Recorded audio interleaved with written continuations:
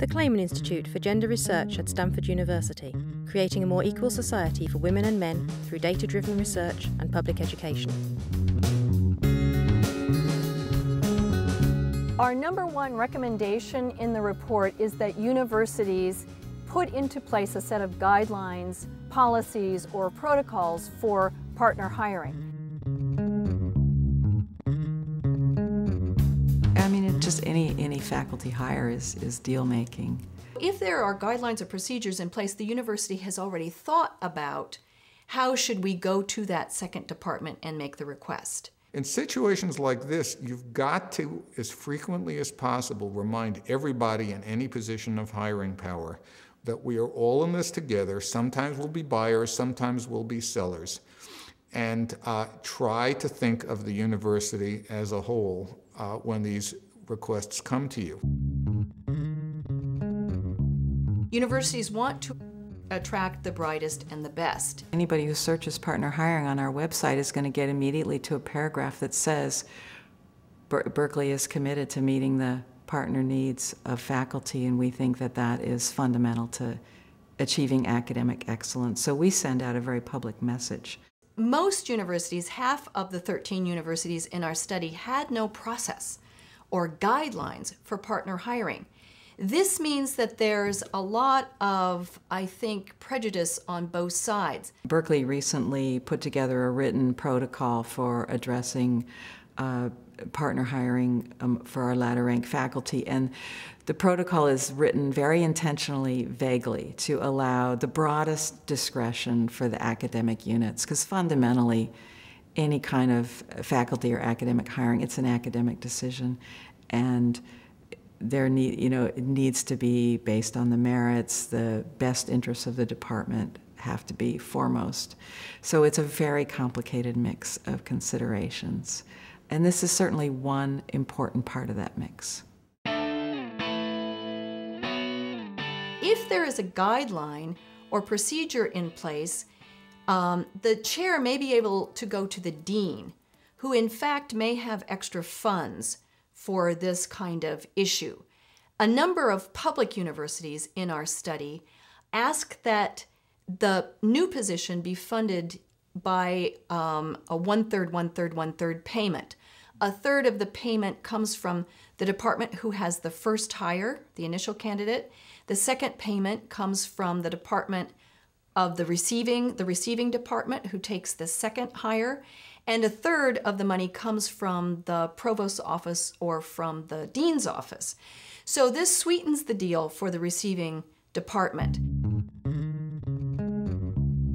Herc is a great opportunity for universities in metropolitan areas. Herc stands for the Higher Education Recruitment Consortium, and it is a group of universities that band together, either in the New York area, we have one in the Bay Area, and the universities may advertise their jobs together. The point is that you have many universities in a particular area, say the Bay Area, where partners can be absorbed. So maybe both professors won't get jobs at Stanford in the Bay Area, but one may have a job at Stanford and one may have a job at San Jose State University, which is just a few miles down the road, or over at Berkeley, which is a bit of a commute but still doable. So what Herc does, and now they're just sprouting up, these consortia are sprouting up all around the country. It was forming a Herc, forming a higher education recruitment consortium was one of the first things on my list of things to do. Universities are looking for diversity, both concerning underrepresented minorities and still concerning women, both minority and majority. So universities have a real opportunity at the moment. If they understand the kind of hiring practices that can promote equality, they can strive to promote those policies at their university.